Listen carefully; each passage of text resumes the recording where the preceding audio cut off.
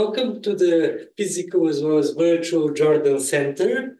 My name is Severyan Dyakonov. I teach in the Russian and Slavic Studies department. And I'm not a historian, but even with my untrained eye, it's quite obvious that one of the most dynamic fields within Soviet historiography is that of Soviet internationalism, especially during the Cold War era. Within that field, one of the most interesting scholars is Severyan Dyakonov, from whom we'll be hearing today. He graduated from the Geneva International Institute less than 2 years ago, but his dissertation is already well on its way to becoming a book under the title Soviet Public Diplomacy in India, 1959-1965. That will hopefully come out of Cornell University Press. Currently, he's working on a project on the Soviet Red Cross and the International Red Cross movement between the 1950s and 1980s, and that he will be telling us more about later. As a historian of internationalism, Severyan is a profoundly international person himself, being born in Norilsk in northern Russia, then completing his bachelor's degree in France, in Paris, if I'm not mistaken, and master's in Montreal before going on to his PhD in Switzerland. Last year, he was a postdoctoral fellow at the Davis Center at Harvard. This year, thanks to the Swiss National Science Foundation, we are really very lucky to have him at the Jordan Center. His research is also profoundly international, and I'm barely managing to keep up with his movements from one archive and country to another. And I'm very happy that he will be telling us what he's been up to in recent months. Thank you, Severyan. That is yours. Thank you for this generous introduction. Thank you, Jordan Center, for having me here. Being able to talk for that long, it will be first time for me to have that much time on this. So, yeah. So as Rustin was telling, I did my PhD and I was working on Soviet influence in India during the Cold War. And there, in the research, I came to Soviet Red Cross to represent a small hospital in Delhi. And I thought that it would be one of my agencies that I would put into my PhD. And then when I was working on Soviet Red Cross, I understood that it's a lot larger topic. And there is basically nothing written about Cold War and the Soviet Red Cross, and actually not so much about any other national Red Cross society during the Cold War.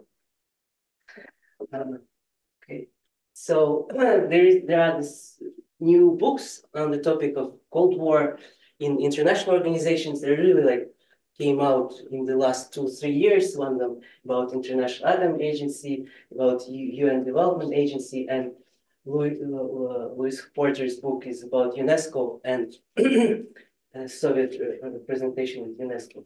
And I kind of follow his idea about that Soviet Union wanted to join Western-based international organizations and to push for their socialist agenda. But at the same time, this put Geneva and New York organizations on the top of international governance.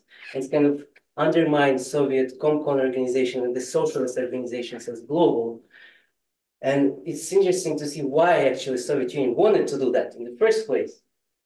And I suppose that they did that because in the 1950s and 1960s, there was the process of decolonization and many new countries were joining these international organizations. And that's why for the Soviet Union, it was very important to be part of that scene and try to work in this Cold War dynamics through this organization. So my theme is the International League of the Red Cross and Soviet presence in there. The League was established just after the First World War, and Soviet Union became very much engaged into the organization. So that's a poster from 1967, and it shows a lot about what Soviet Red Cross meant. It says, Soviet Red Cross in our country celebrates its 100 years anniversary.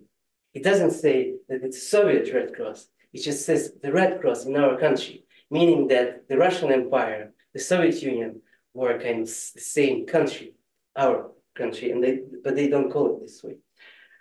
What the main kind of argument I'm trying to say that the Soviet Union tried to reformulate what meant humanitarianism and equate socialist values with humanitarian values. And they wanted to tell to this new scene where there were decolonized countries in the League of the Red Cross, that the Soviet Union had their own explanation what was humanitarianism. And they were presenting that people who worked in voluntary organizations in the decolonized world and in the West, they had more kind of left-wing values. And they were kind of allies of the socialist project of the Soviet Union.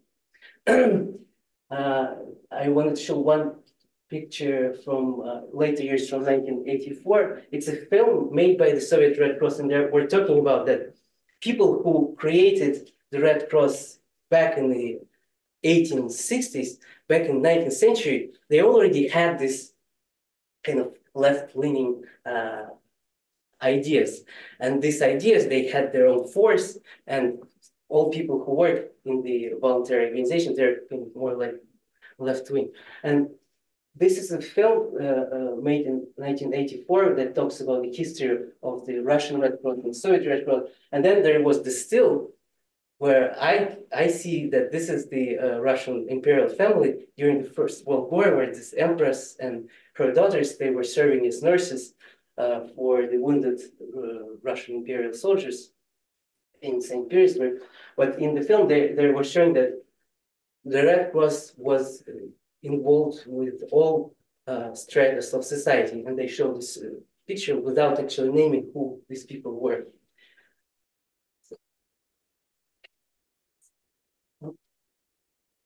Huh? Yeah. So what was the Soviet Red Cross from already in 1920s and 30s? It became a very massive organization. In 1950s, there were 40 million people engaged as members. Then in a few years, there were 50 million people. In 1982, they had 120 million members, which meant like everyone was part of the movement. But there are many explanations why they were doing it.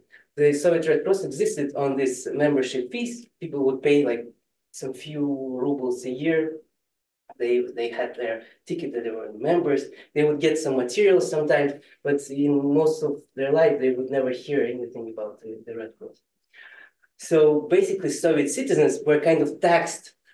There was sort of unofficial tax, and everyone had to pay and be part of the movement. At the same time, it was like a media tool. People knew something about the Red Cross. They knew that there was international movement. They knew there were people around the world who were part of their national societies, and that the Soviet Union was part of this international corporation of Red Cross societies in Geneva. Yeah, that's the scheme, how the International Red Cross operates. It's very hard to understand, and still I don't get what's going on there. So the Russian Red Cross was founded in 1867. Then after the revolution, the Soviet Red Cross was organized. And then in 1921, the International Commission of the Red Cross in Geneva recognized the Soviet Red Cross as the only Red Cross, the heir of the Russian Imperial Red. Then in 1934, the Soviet Red Cross joined the League of the Red Cross in Geneva. That was part of this Stalin idea to integrate in the League of Nations and to create this alliance against Germany. But they were not very active at that time. Things happened after the Second World War, when in 1946, Soviet Red Cross was elected in the Board of Governors of the League of Red Cross. And kind of Soviet representative was sort of a vice president of the League of Red Cross. There were several countries in the board. and the Soviet Union was there always throughout the Cold War. And in 1952, the Soviet Red Cross was elected in the Standing Commission in the very center here. That's several countries are in the Standing Commission, and they are coordinating relations between the League, the ICRC, and national societies. And kind of, they were tracking all the political situation all the time. So during the Cold War, all international organizations had a lot more importance for global politics than they did after the Cold War. Georgy Mitirov, the head of the Soviet Red Cross from 1954 to 1971, was the Minister of Healthcare of the Soviet Union throughout the Second World War, from 1939 to 1947. His kind of 1950s American counterpart, Alfred Grunter, was a general that was in the Second World War, and then he was commander of NATO forces in Europe from 1953 to 56. And after that, he was the head of the American Red Cross from 57 to 64. And you can imagine the level of expertise of these people back then.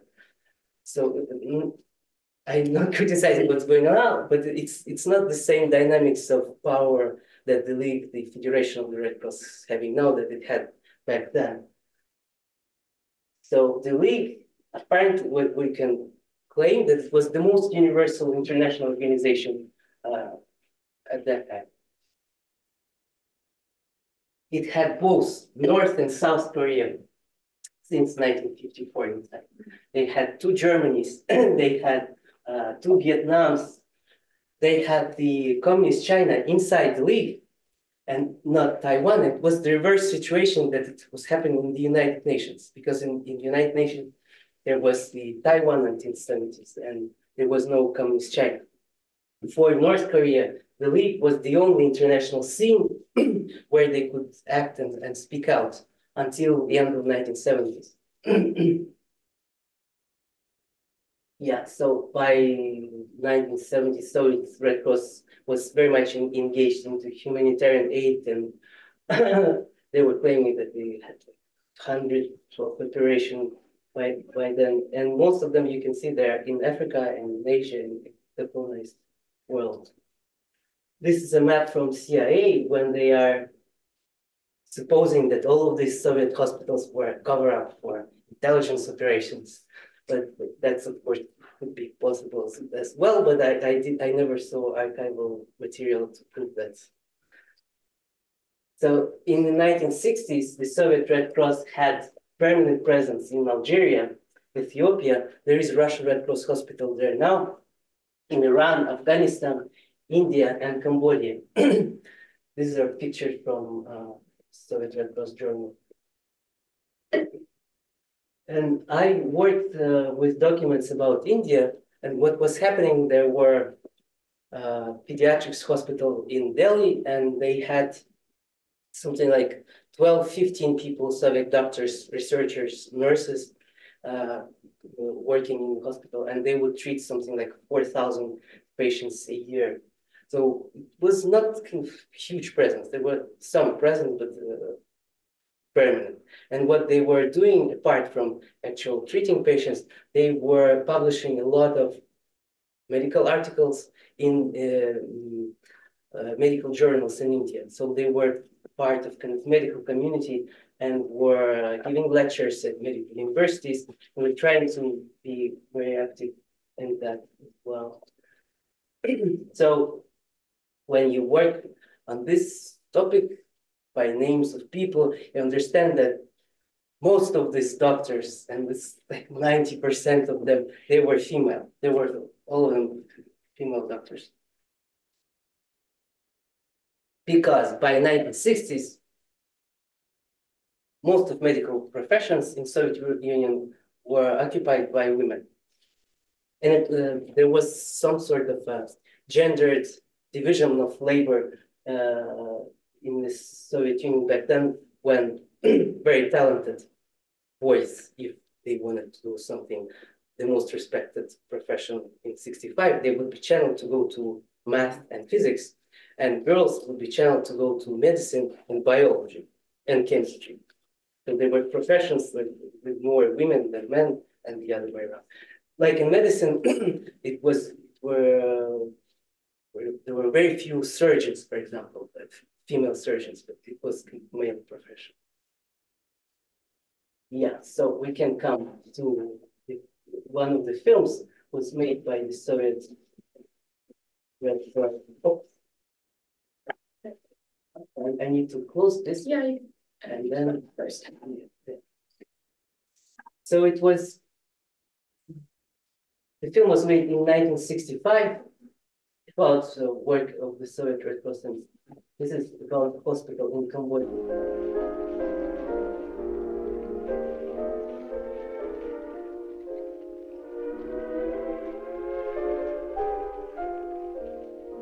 Tatyana Karash, a pupil of the famous Soviet scientist Filatov, was the chief consultant of the ophthalmology department for several years.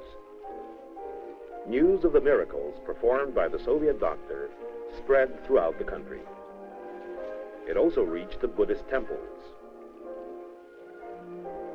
Many of the monks were in need of eye operations, but their religion does not permit women's hands to touch members of the religious order. However, the great desire to regain their sight overcame their age-old superstitions. Many Buddhist monks can see again thanks to medical science and the gifted surgeon Tatyana Karash.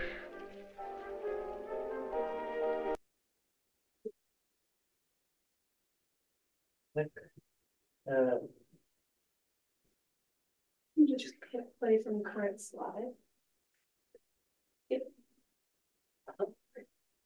So yeah, so here you can see the situation when at the beginning the woman having a female doctor was a problem, and then they overcame the superstitions, and there was this modernity happening in Cambodia. But there was different cases, like in Algerian War, Soviet Red Cross and Yugoslavian Red Cross, they made hospitals in Tunisia, and they were having this influx of Algerian refugees. And for example, there was a very specific case about Yugoslavian doctors that when refugee women needed treatment from gynecologists, most of doctors from Yugoslavian Red Cross were male. And women, they didn't want to be treated by male gynecologists, so they shifted to the Soviet Red Cross, where most of doctors were female for any medical profession. And for that, it was easier for Soviet doctors to operate in certain areas. So it's interesting to see how sometimes it's easy for them and sometimes it was difficult. And I imagine there were situations when this was seen as something really bad when there was female doctors, but I didn't work in the Moscow archives yet for that.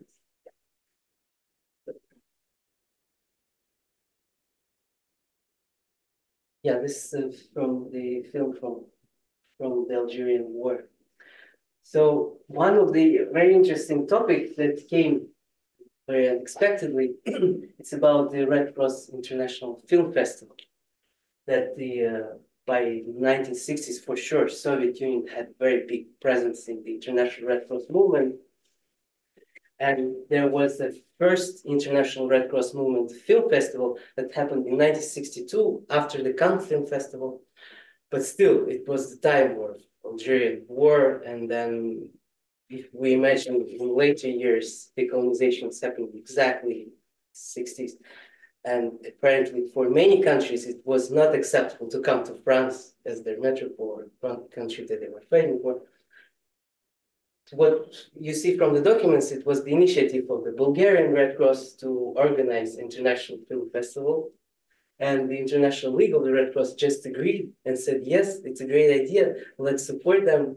And the Western Red Cross societies were really eager to be part of it. And in documents, you never see any problem. And I still didn't find actual discussion how it happened. But I suppose it was very much from the perspective of integrating the Soviet Union into this Red Cross movement because of this balance of power. But also it's interesting because I suppose it was not just only important for the Soviet Union to be part of the international scene, but it was important for the West to be inside of the Eastern Bloc and to influence the Eastern Bloc with their ideological product. So this film festival started in 1965, and it was rapidly becoming bigger and bigger. They were always trying to get films from the decolonized countries back then, but the countries were writing that they just didn't have enough material, didn't have films for this. In 1975, the Varna International Film Festival got the A-level status as the Cannes Film Festival, Berlin, and Karlovy Vary Moscow Film Festival. So it was like on the highest position in international festival world. If you see the jury, they're always representative of Bulgarian Red Cross, Soviet Red Cross, and Yugoslav Red Cross. And later, they were always people from the West, and it was never really like Eastern Bloc festival. They were really trying to make it international event. And there was a case when there was a representative of Eastern and Western Germany in the jury. And the films that got the main prizes, they were from the West as well and from the East. So I just wanted to keep up with this topic of women as doctors and women rights. Here in the festival, they were systematically talking about these female doctors and topics about women, but it wasn't the main thing. It was just one of the topics that came out from the festival. I was looking at one of the films that was from the West and that got the prize, and it was made by the French Red Cross about a school for nurses in France. And it was only made for women nurses, and there is a lot about education, physical education. And when you see it, it's very kind of normative education where they have uniform and very structured, and it looks sometimes as a Soviet film. So, and there were later films, like feature films, presented at the film festival. And this is a British film that got the gold medal with a lot of criticism of the British psychiatry of that time. So that's the Soviet film that was popular in the Soviet Union about a female doctor. And I wanted to show one little part of the film that shows how we were really pushing for telling that having a female doctor was very normal. So I will go here, right? Yeah. Помни меня, вот так. Здравствуйте. Добрый день. So this is the main character, Dr. Kalinikova. She's doing some experimental treatment in a small hospital in a provincial town in the Soviet Union. And then in Moscow at the ministry, they understand that there's something strange happening, and they sent a revision commission to the hospital, and she's kind of meeting these people from Moscow. Здравствуйте. Бумага у вас какая или что? А то знаете, как у Гоголя получится. Ну а как же?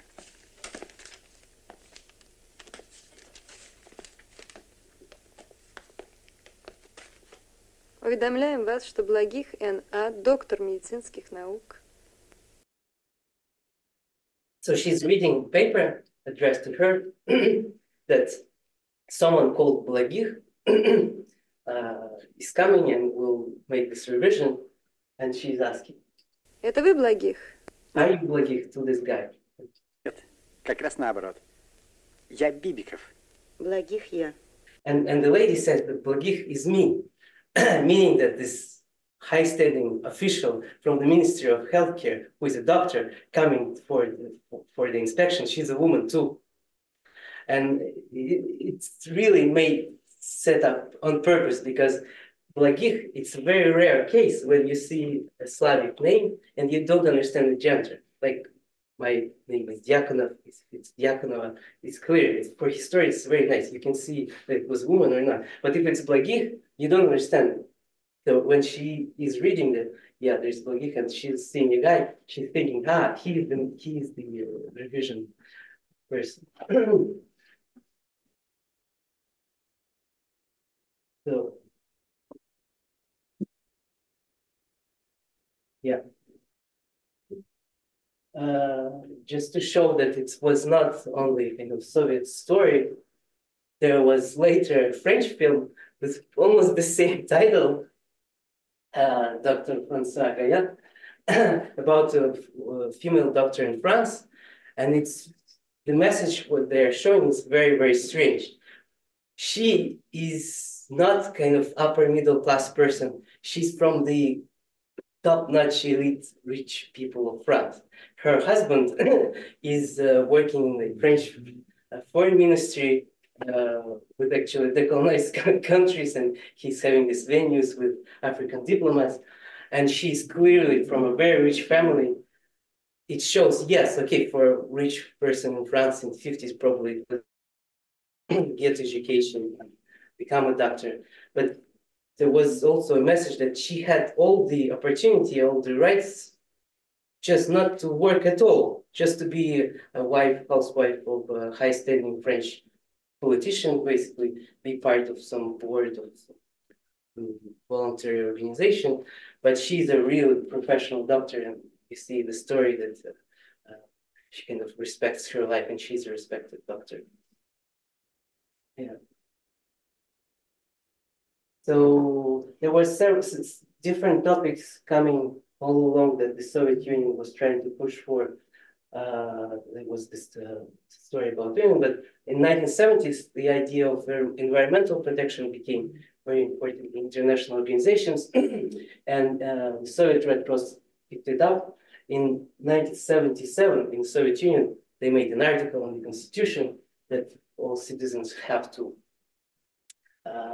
guard nature, and you see a lot of material from 70s and 80s about protecting nature in the Eastern Bloc. And it was interesting that in the British Red Cross, when they saw it first time, they were kind of pushing it back, and they were writing to Geneva that they're a humanitarian organization, and this is a very strange topic to work with. Whereas now all Red Cross societies work with ideas of climate change and environmental protection. Yeah. So the Varna Film Festival was closed in 1991. Now it's revived in a new form in 2014. But what's interesting that there is a similarity between what happened to Varna Film Festival and other initiatives that were happening during the Cold War, but then they were not working anymore. Like the festival was organized in 1965, but there were also Henri Dunant Institute established in Geneva in 1965 to instruct future employees of the Red Cross and Eastern Bloc and decolonized societies to write into Geneva to be part of the administration of the Institute. They wanted more transparency, what was going on there. The Institute was writing history of the Red Cross. They were publishing lots of materials back then. And after the Cold War, there were lack of interest from the International Red Cross to the Institute, and it was shut down in 1998 completely. So you could imagine that, okay, Cold War ended, there was Bulgarian Red Cross with this festival, probably they should have helped it more and engaged more in the Eastern Bloc countries that were going through democratization and change of politics, but they were completely abandoned. And in the same way as this institute in Geneva. So yeah, you can get some of the films are on YouTube channel of the International Federation of the Red Cross, but not all of them. Now coming to something more recent. So the whole movement still exists. It's not on the same level as it used to be. And what's going on right now, this is the list of countries that are part of the governing board of the International Federation of the Red Cross. And Russia is elected again there in June 2022, after the beginning of the war in Ukraine. What they do is that they have to have representatives of each part of the world, and Russia was representing Europe, competing with other European countries. So, in the majority of Red Cross societies, they voted for Russia to be there and not another country. There could be a lot of explanation what it means, and there are a lot of these dynamics of non-aligned world still happening, and there is a lot of criticism of how Ukrainian crisis is treated by the West, that if we imagine that it's not a Christian white country having troubles, they wouldn't be accepted on the same level as Ukrainian refugees in the West. We'll talk with this part of this resistance happening there. Yeah, so I'll come to my conclusion. It's still, I mean, in developing, because I created the project just before the war, and I didn't do the major work in Moscow archives, and now I'm trying to work with things that I find around, and especially in Geneva archives. So the project is a lot about Soviet foreign policy, how they were working and trying to push for their ideology. But the more I'm working on this, I see a lot of this Western interest to be in this Eastern Bloc too. And when they were choosing film, for example, this films in Varna Film Festival, they had to find shared values about humanitarianism, healthcare, and influence the Eastern Bloc too. They were showing that they had their own criticism of their system. They were modernizing their system themselves, and to somehow show that the ideological Cold War didn't make much sense. It looks like by 1980s, they succeeded in that. Yeah, I think I'll stop here. Thank you. Thank you. So now is the technical questions, whether virtual ones or questions from our physical audience. And if you're virtual, please, raise your hand, your virtual hand meaning, and then, I'll ask you to unmute. I think it's a little simply if you're here as well. And yes, the chat is open, and that's another way of posting questions. So, but let me actually start with a couple of questions of my own.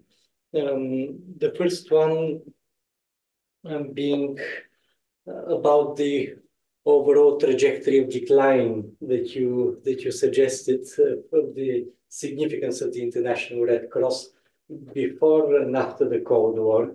And I was wondering whether there is a similar trajectory and similar story to be told of other international organizations you're looking at, and what are the reasons for this post-war decline? Yeah. Then, the second question I have is about the story of gender and those very interesting ratios, which, obviously, this 90% figure that you gave, at least maybe for women doctors involved in Soviet women doctors involved in the International Red Cross. Red Cross is really unimaginable. And for which year was this statistic? For for example, for Delhi Hospital, it was the case. Mhm. And then for 1960s, like 66% were female. In the Soviet Union. Yes. I mean, obviously, it's a percentage unimaginable in the United States at the time. And at the same time, you know, in the Soviet Union, if we look at other spheres, like, you know, I'm working with writers, where the percentage of women writers is around 15 at the time, and you know, for politicians, I don't know the statistics, but probably not so great either. But medicine or academia and their whole academic fields like history, which in the Soviet Union of that period are feminized in a way that's really unimaginable in the United States. So I wanted to ask you about, you know, if you have any considerations about these discrepancies, whether vis-a-vis Western Europe and the United States, or vis-a-vis the different spheres, different professions within the Soviet Union. And let me stop here and maybe have you answer this question, and then we can see whether people. That's lack of importance of the international relations. I just read this book of Sandrine Kot. She wrote a book, Governing the World. It's just published by Columbia University Press, I think. And it's about these dynamics inside the United Nations. And she's writing about that the Cold War made such dynamics that people had to really argue with each other a lot.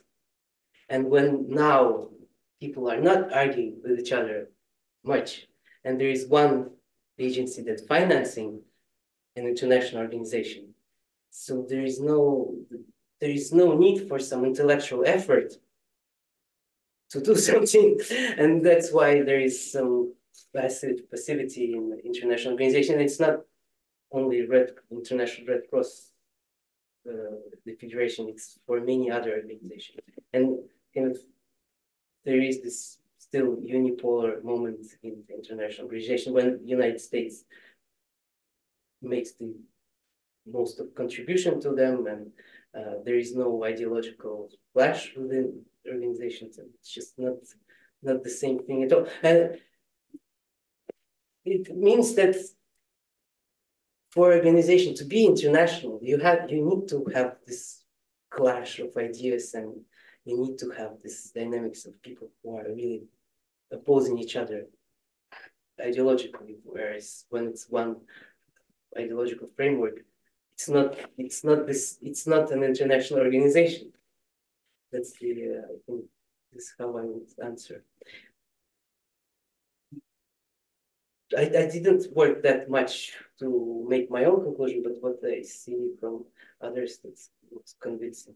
And about gender, there is a lot of this Cold War explanation that lots of Soviet men were killed during the Second World War, and there was lack of labor, and that's why women were involved in it. And actually, in the 1950s, American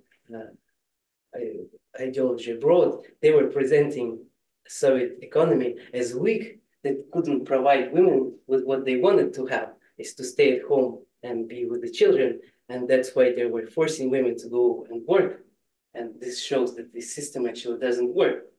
But even without the losses of the Second World War, this idea that women have the right to work and promotion of women to get education, become professional, it was from the very beginning of the revolution.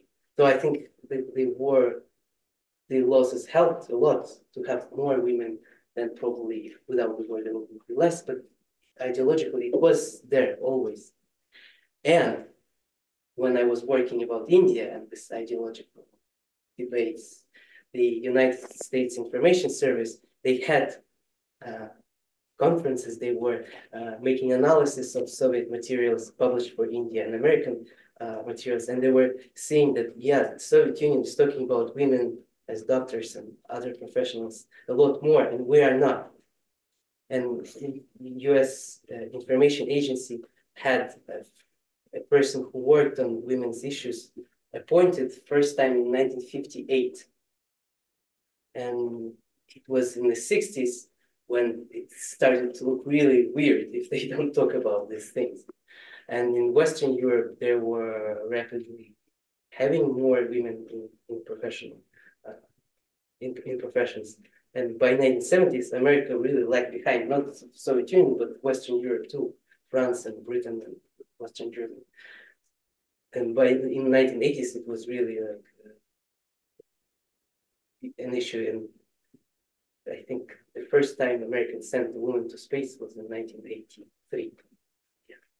Whereas Soviet Union did it in 1960s. There was, we were talking to other researchers about whether there was a document in the ideological department of the party where they would say that these are professions for women and these are for men. I doubt that such document exists.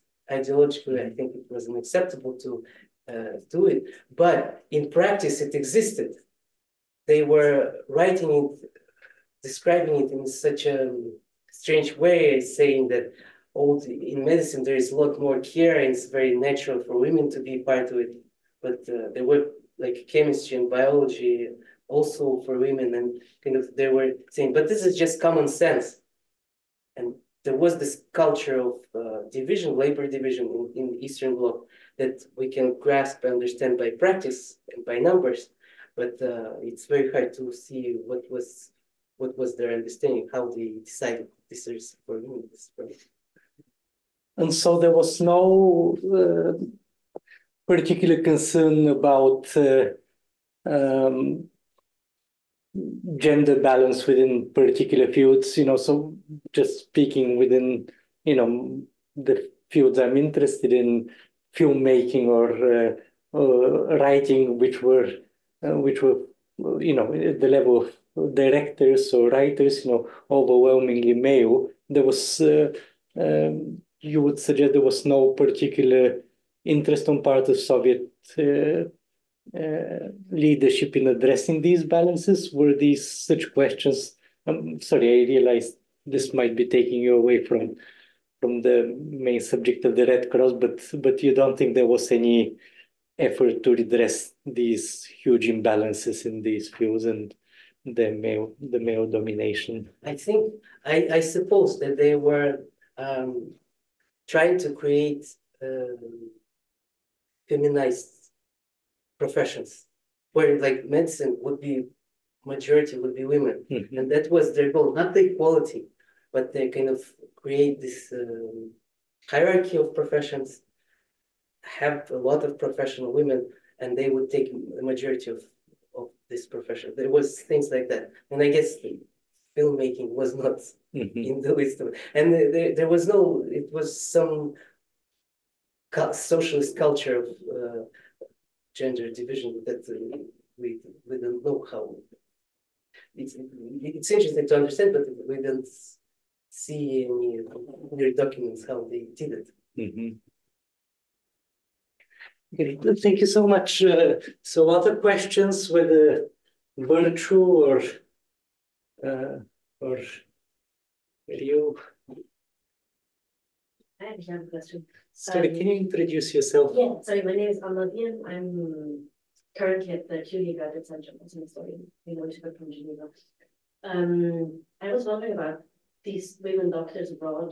Do you have any access to legal documents? Do you know anything about their life or their motivation to go on a mission with the Red Cross to a foreign country? Or did they take their family along, or were they single where they were? Do you have any access to their experience? No, I don't now at the moment, but it's possible to work on that.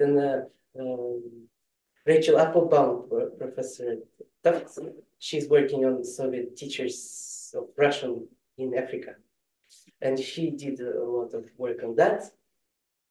How much free people were not to go to operation abroad. Most likely they were not. It was very hard to refuse. Like the Soviet Red Cross was existing almost like a virtual organization when people were just doctors at their city where they were.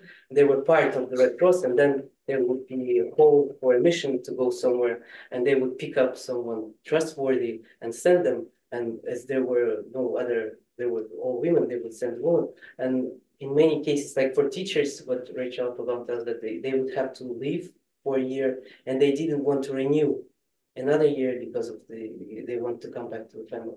So I think for doctors it was the same, but there were lots of financial considerations that, for example, they would earn money while going abroad. They would have salaries of the Red Cross when they're abroad, and they would keep their salary from their homes. So it's not very much. They were not really free to refuse to go. Other questions, Alex? Yeah, my name is Alex, which I think I'm from Shanghai. I have a question about environmentalism. You mentioned that in the 70s and the 80s, the Soviets actively produced these kind of posters and other cultural products about the environment. So I was interested in why they did this and why they did this kind of under the umbrella of the Red Cross. So that was kind of an innovative thing, right? No other country did that. The topic became international in 1972 when the UN made the first conference on environmental protection, and the League of the Red Cross was there participating, and it was the General Secretary General of the League of the Red Cross, Eric Beard, who was really pushing for environmental protection as a topic for the Red Cross state. But in the Eastern Bloc, they somehow picked it up a lot quicker, and very interesting to say, yeah, why? Because the Soviet Union was a highly industrialized country with a lot of pollution, and like I can't tell why, but it was like kind of they were probably envisioning that there would be technological change from industrialized society to post-industrial, and they create this value for nature to save it, and maybe that. So I'm not sure, but clearly in the Eastern Bloc they were very much active about talking on the ground. Other questions from our virtual participants? Anastasia? Hello, my name is Anastasia Vlasenko. I'm a postdoc here at the Penny Center. So the question is the following. Based on what you presented, it looks like the Red Cross mostly focused on providing healthcare, different forms of healthcare. Yet before this talk, I checked what the Red Cross in Russia is doing right now. And it looks like they are mostly focusing on connecting victims of the ongoing invasion with their relatives, which is a humanitarian cause, but this is not healthcare. My understanding is that the Red Cross in Russia right now is as limited in their abilities to operate freely as they were during the Soviet times, right? So why are we observing this shift, in your opinion, from like healthcare to something else? No, great. I just didn't talk about it, but it's not new, no. The work of the International Commission of the Red Cross was always about prisoners of war. And after the Second World War, they were working a lot about giving information about Germans killed in the Soviet Union. And Soviet Red Cross was working a lot with making lists, and it was always this practice. And they worked on this thing, gathering information about prisoners of war. And it's very interesting that in the 50s and 60s and 70s, Soviet Red Cross was the only Soviet organization that would talk about human rights, would be close to this idea of human rights and humanitarianism. And that's why like Western humanitarian organizations, when they were trying to make a protest or address someone in the Soviet Union for help about political prisoners in the Soviet Union, they were writing to the Soviet Red Cross in Moscow. And there are documents from the Open Society in Budapest when they are writing about Soviet political prisoners in Soviet prisons and writing to Mitirov actually directly. So it's not new. That's what they were always doing. But so like Russian Red Cross, it's a lot smaller organization. What I saw, their budget is something like $2 million a year or something. And what they get funding from the International Commission of Red Cross. And I don't know if it's, most of this money is from Geneva or not. So it's a very big organization, but it's not the same level that we can compare it. And now everywhere Red Cross societies are not what it used to be. They created this franchise of non-governmental, secular, voluntary organizations. But now there are a lot more NGOs that exist for a certain project, and they're more active than any Red Cross society. Other questions? I have a couple of my own, but more interesting to hear from others. Okay, if none, let me ask you. So one of the main ideas you started with was about the clash of different visions of humanitarianism, which I assume was waged throughout this body, the International Red Cross throughout the Cold War era. And I was wondering, if you could illustrate it, maybe, or specific aspects of this clashing aspects of this understanding of humanitarianism on both parts of both protagonists of the Cold War and the involvement, especially of the Global South in that debate, or did the Global South try to offer its own vision of Red Cross humanitarianism distinct from that of the superpowers, as it did in some occasions, like the new information order that many countries of the Global South proposed, which was primarily meant to challenge American hegemony, but was very independent of the Soviet Union. So that would be my first and probably main question. A secondary question would be about the Red Crescent, and was there a Soviet Red Crescent, and how distinct was it, if at all, from the Red Cross? And the third one, okay, let me ask it, if you remember, but about the revival of the Sofia Film Festival, the Varna Film Festival of the Red Cross.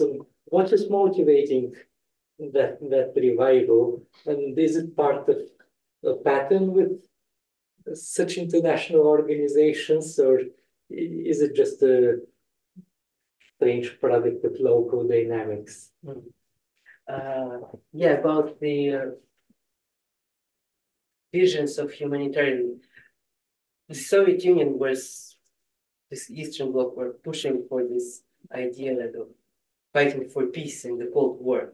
And there could not be any neutrality in the Cold War. And the Western understanding of humanitarianism was that there is a space of neutral, apolitical action.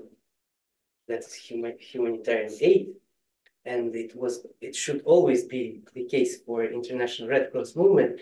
And the Western Red Cross societies were always accusing the Soviet Red Cross of politicizing the movement. They were constantly talking about the Soviet and the Chinese. They're politicizing all the international conferences of the Red Cross.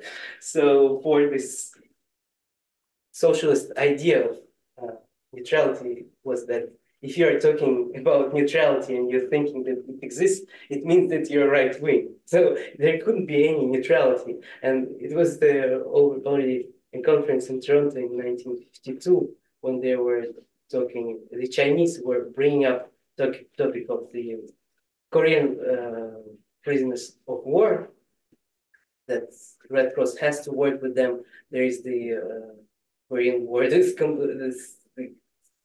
major political conflict, and we cannot be out of political discussions. So, and the further idea of the humanitarian for the Soviet Red Cross was that humanitarianism, their initial values, they are the same as socialism. So it's not neutral in its very basis why it all happened. And that was the central clash of the Red Cross movement. About the question, yeah, it was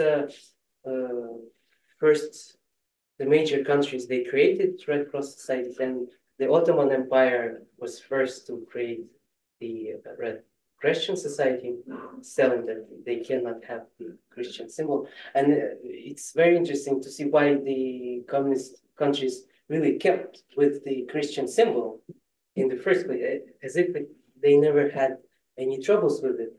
During the revolution, there were voluntary proletarian Red Cross to help the revolutionaries in the Russian Empire.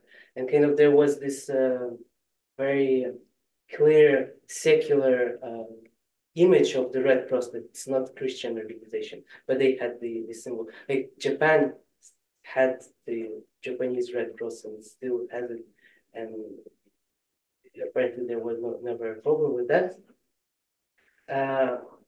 There was no one Soviet Red Cross society. There was an alliance of Soviet Red Cross and Red Christian societies. And the Azerbaijan, Central Asian republics, they had Red Christian. And there was Ukrainian Red Cross, there was Russian Red Cross, there was Georgian Red Cross. So, like in Pakistan, there was Pakistani Red Cross until 1971, and then they changed for Red Christian. About the revival, I don't know. It's very interesting that the festival exists now, but it's not this A-level international film festival. And I think there is no dynamics of this to have the same international play. It looks like the Bulgarian Red Cross really wanted to revive it, and finally they somehow managed to get the funding into it. And it exists. Any last questions? Well, if not, really thank you, Severyan. This was an education, and thank you to all who came.